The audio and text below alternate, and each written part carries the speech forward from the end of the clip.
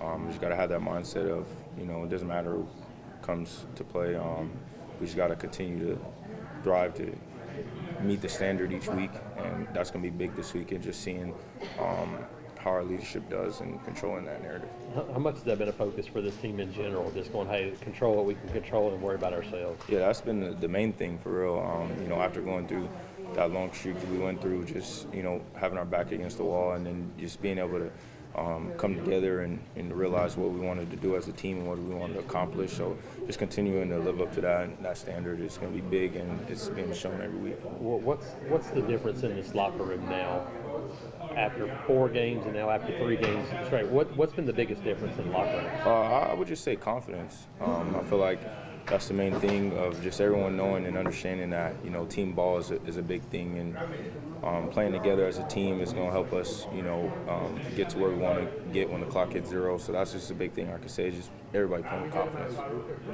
Congrats on being the SEC Special Teams Player of the Week, and Jalen defensively. What did that honor mean to you when you got that? Yeah, it's definitely a big goal. Being able to provide that edge on special teams, and then being recognized throughout the conference is big for me. Yeah, do you feel like this team has kind of a renewed confidence, and you feel the momentum around the program?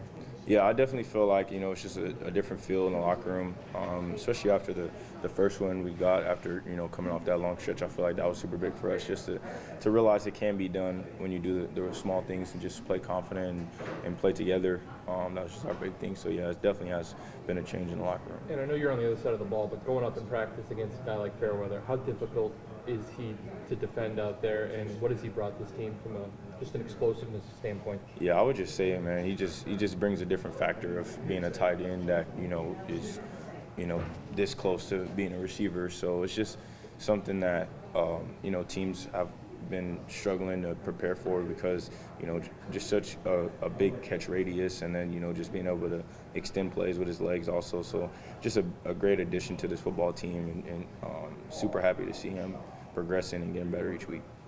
How did a guy from California junior college wind up being the closer in recruiting? I would just say being able to come in and relate to the young recruits, and just being able to take pride in getting guys to come in and buy in, and just to lead the program better than I found it.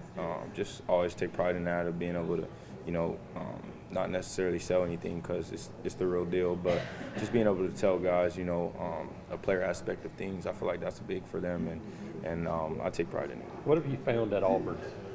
Home, literally, just a loving place, a place that values football very, very highly, and something I do. So it's just an easy place to become comfortable in. Does it make it easy then for you to talk to guys and tell them what you felt and now that what you felt since you've been here? Yeah, that's just my main goal, is to just be completely honest with how I was brought in and accepted in, and just being able to preach that, and then for them to go out and they feel that exact same feeling and get that same type of vibes from the program. It's just an easy thing to do.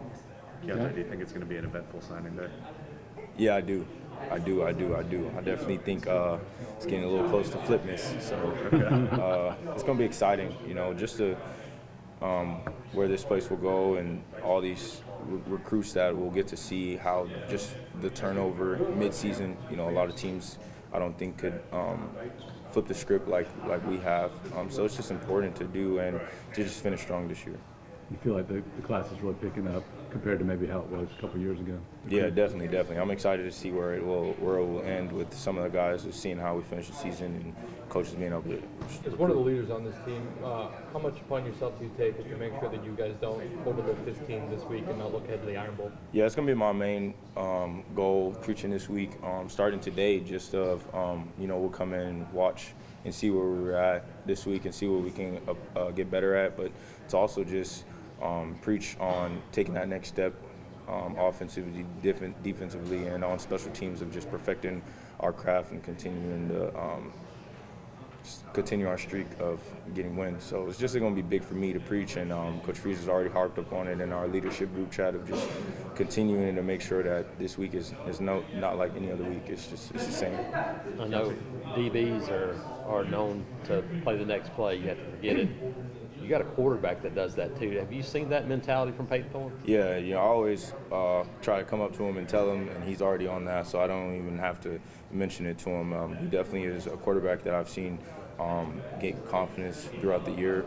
So now the look is kind of different in his eyes. He already knows where he went wrong at. So just seeing him being able to self-assess and make the changes and to already know where he took the wrong step and just be able to get back on the path is just something it's good to see as a defensive player when the offense comes off after a turnover or 3 and out or something like that. Just seeing him being able to sit down with the receivers and stuff like that, it's just good to see a quarterback do.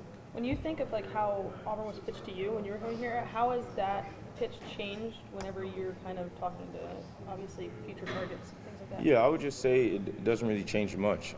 Everything I was told during recruiting has been lived upon and I've been able to experience. So being able to just pass that knowledge on and then for it to just stay true is just something that just goes to show about this program and the history behind it. Keionte, you said that Auburn is home. How impactful is it to round out the season with 2 games in Jordan-Hare? Yeah, I mean, I couldn't ask to be back in Jordan-Hare. Going on the road is cool and all, but it's nothing like Jordan-Hare. So I'm excited to get back around the fans, and I know the team is too.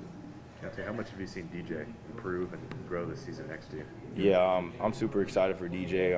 I think he plays at extremely high levels, so just seeing him being able to make plays and do the things that he knows he can do is just good, and just always feed off of his excitement. I mean, as a DB group, we feed off of each other, so just being able to see him make plays on the ball is just something exciting. So I'm definitely happy for him.